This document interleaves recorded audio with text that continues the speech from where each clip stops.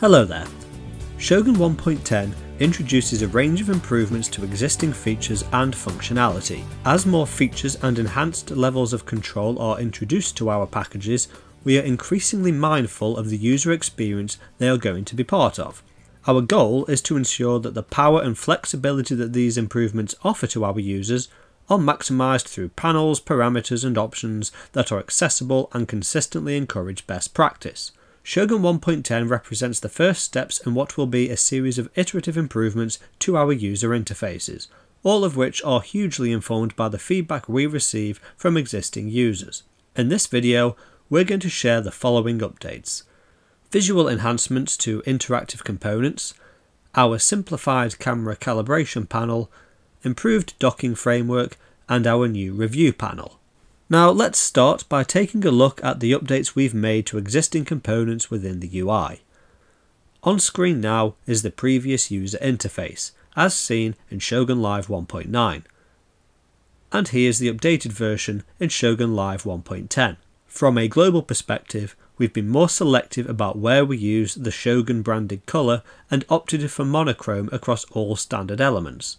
In doing so, we've implemented a broader application of contrast, which is intended to help address some issues with readability and accessibility that were apparent in earlier versions of our software. Similarly, our Show Advanced and Set to Default panel options have been replaced with icons, reducing the amount of duplicate text across all panels in the software.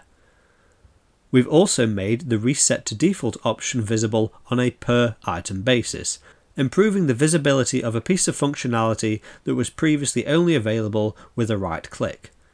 This move to a greater use of icons in general has also been applied to the main toolbar, where you will see our system and view settings have been updated accordingly.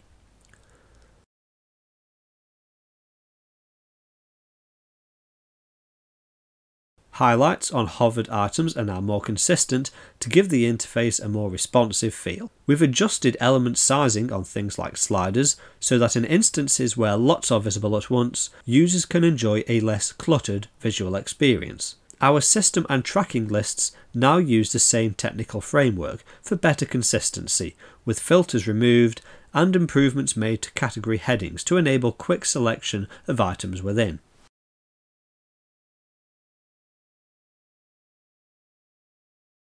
Now, let's take a look at our new camera calibration panel. For a large portion of our users, the first part of the software they interact with on a daily basis is the camera calibration panel, used to set up their motion capture volume.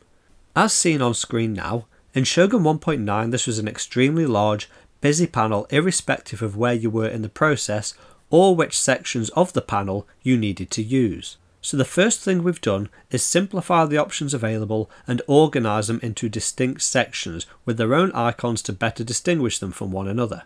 As this panel can get quite complex, our goal with this has been to reduce the amount of time users spend needing to look for the specific area they wish to use. This has also allowed us to introduce localised advanced settings controls.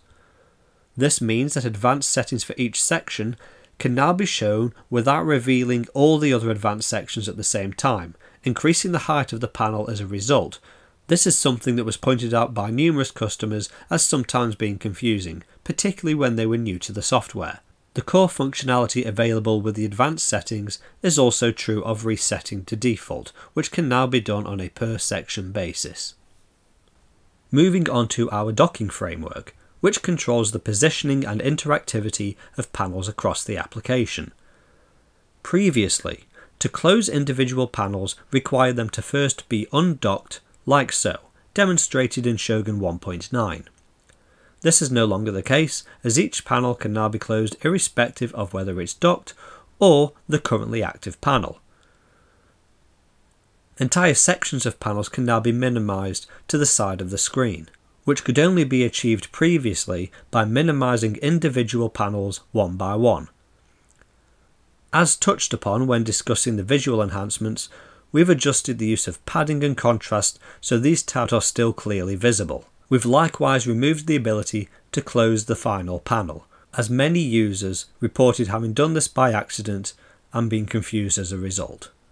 Finally, we have separated captured takes from their previous location in the capture panel into a new review panel. Many long-time Shōgun users fed back to us that throughout a long day's motion capture shoot, their list of takes can get quite large and difficult to navigate when it was part of the capture panel. Likewise, many have suggested a preference to arranging their panels in a way that reflects their overall workflow.